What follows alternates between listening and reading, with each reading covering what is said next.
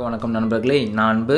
So இன்றைக்கி இந்த வீடியோவில் நம்ம என்ன பார்க்க போகிறோம் அப்படின்னா CSS ஐகான்ஸ், அதாவது ஒரு வெப்பேஜில் வந்து எப்படி எக்ஸ்டர்னல் ஐகான்ஸ் யூஸ் பண்ணுன்னு சொல்லிட்டு பார்க்க போகிறோம். ஸோ நான் ஆல்ரெடி ஒரு பேசிக் மார்க்அப் ரைட் பண்ணியிருக்கேன். ஏன் அப்படின்னா கோடிங் பண்ணும்போது வீடியோ லென்த் வந்து ரொம்ப அதிகமாக போகுது. ஸோ உங்களுக்கு பார்க்க போர் அடிக்கும். ஸோ இந்த பேசிக் HTML டேக்ஸ்லாம் நீங்கள் புரிஞ்சுப்பீங்கன்னு நினைக்கிறேன். சப்போஸ் உங்களுக்கு புரியல இல்லைங்க எனக்கு ஃப்ரம் ஸ்க்ராட்சில் நீங்கள் டைப் பண்ணுங்கள் அப்படின்னா நீங்கள் கமெண்ட் டைப் பண்ணுங்கள். நான் நெக்ஸ்ட் வீடியோலேருந்து அப்படி நான் பண்ணுறேன், சரிங்களா?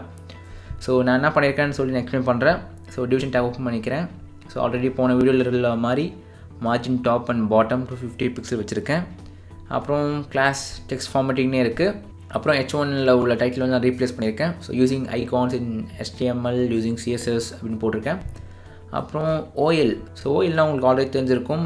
சப்போஸ் தெரியல அப்படின்னா நீங்கள் இந்த வீடியோவை பாஸ் பண்ணிவிட்டு நீங்கள் HTML5 சீரீஸை பார்த்துட்டு தான் வரணும். OL அப்படின்னா ஆர்டர் லிஸ்டிங், அதாவது உங்கள் லிஸ்ட் ஐட்டம் எல்லாமே நம்பர் வைஸ் ரிப்ரசன்ட் பண்ணியிருக்கோம். ஸோ நம்ம என்ன பண்ணியிருக்கோம் அப்படின்னா அதுக்கு கீழே வந்து ஒரு H1 டேக்குள்ளே வந்து சர்டன் எல்லா ஐடியும் போட்டிருக்கோம். ஸோ ஐனா இட்டாலிக், சரிங்களா?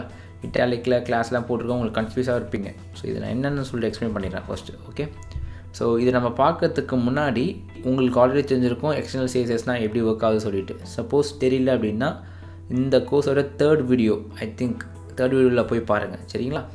ஸோ இங்கே பாருங்கள், இந்த கிளாஸ்லாமே பார்த்திங்க அப்படின்னா நம்ம எதுவுமே கோட் பண்ணலை. ஆனால் இதெல்லாம் வந்து ஒரு ப்ரோக்ராமை வந்து ஒரு தனி CSS ஃபைலுக்குள்ளே ப்ரோக்ராம் பண்ணி வச்சுருக்காரு, சரிங்களா? அந்த CSS கோடிங்கை வந்து நம்ம யூட்டிலைஸ் பண்ணிக்கிறோம் இம்போர்ட் பண்ணி. நீங்கள் டாப்பில் வந்தீங்க அப்படின்னா நம்ம வந்து ஃபாண்ட் ஆப்சம் அப்படின்னு சொல்லி நம்ம ஒரு தேர்ட் பார்ட்டி வெண்டார், சரிங்களா? அவங்க வந்து இந்த JS கோடுக்குள்ளே போனீங்க அப்படின்னா அதற்கான சோர்ஸ் கோட் எல்லாமே வச்சுருப்பாங்க. ஸோ என்டர் பண்ணி பாருங்களேன். ஓப்பன் லிங்க், இதுதான் கோட். ஸோ பேசிக்கலாக என்ன பண்ணோம் அப்படின்னா உங்களோட இந்த ஸ்டைலிங், ஓகேவா? அதாவது FAS அப்படின்னா ஃபாண்ட் ஆப்சம் சாலிட், FAR அப்படின்னா ஃபாண்ட் ஆப்சம் ரெகுலர், அப்புறம் Bனா பிராண்ட் அப்படின்னு நிறைய நேம்ஸ் இருக்குது, ஓகே? ஸோ இந்த பேசிக் வீடியோவுக்கு வந்து நம்ம வந்து FAS அப்படின்னா ஃபாண்ட் ஆப்சம் சாலிட், சரிங்களா?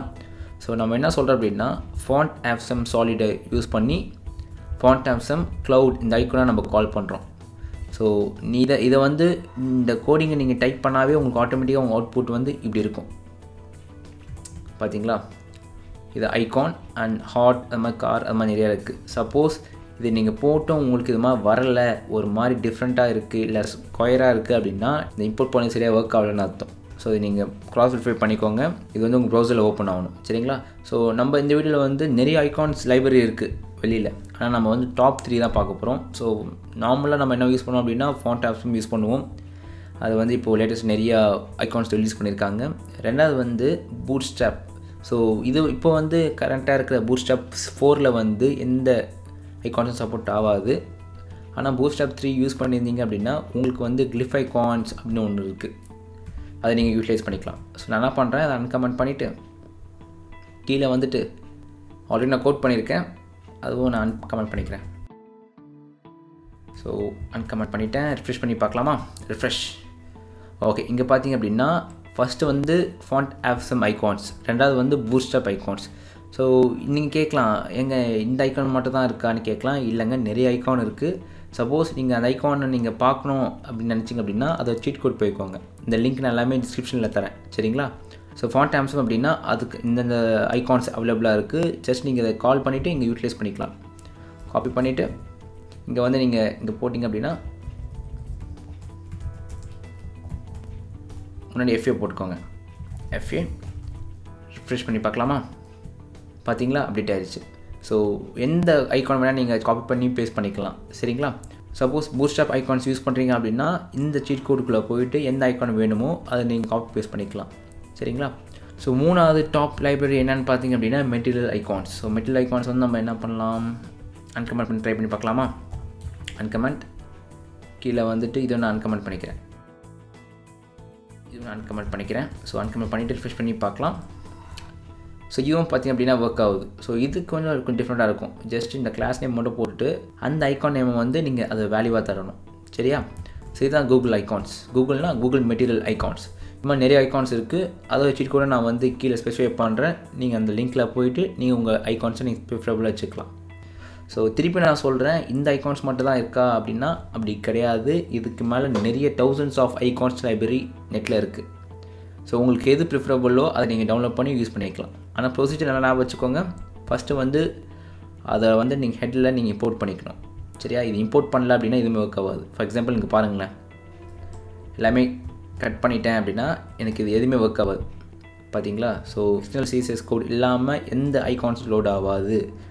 சரியா? ஸோ இன்னும் ஆல்டர்னேட்டிவ் நிறையா இருக்குது.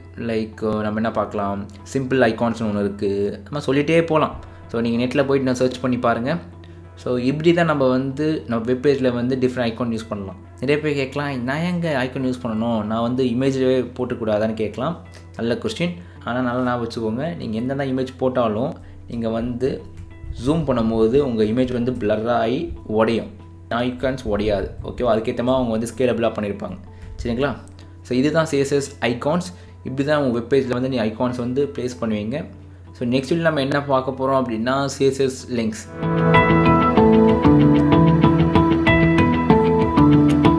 சப்போஸ் உங்களுக்கு கோடிங் டவுட் இருந்தது அப்படின்னா, ரெஃபரன்ஸ் கோடு வேணும் அப்படின்னா நீங்கள் இந்த URL போகலாம். டிஸ்கிரிப்ஷன் கீழே தரேன். இந்த கோடுக்குள்ளே போயிட்டு நீங்கள் பிரான்ச்சஸ் கிளிக் பண்ணிக்கோங்க. அதுக்குள்ளே வந்து எந்த டாபிக் வேணுமோ அந்த டாபிக் கிளிக் பண்ணிக்கோங்க. ஃபார் எக்ஸாம்பிள் இந்த டாபிக் வந்து CSS ஐகான்ஸ்குள்ளே இருக்கும்.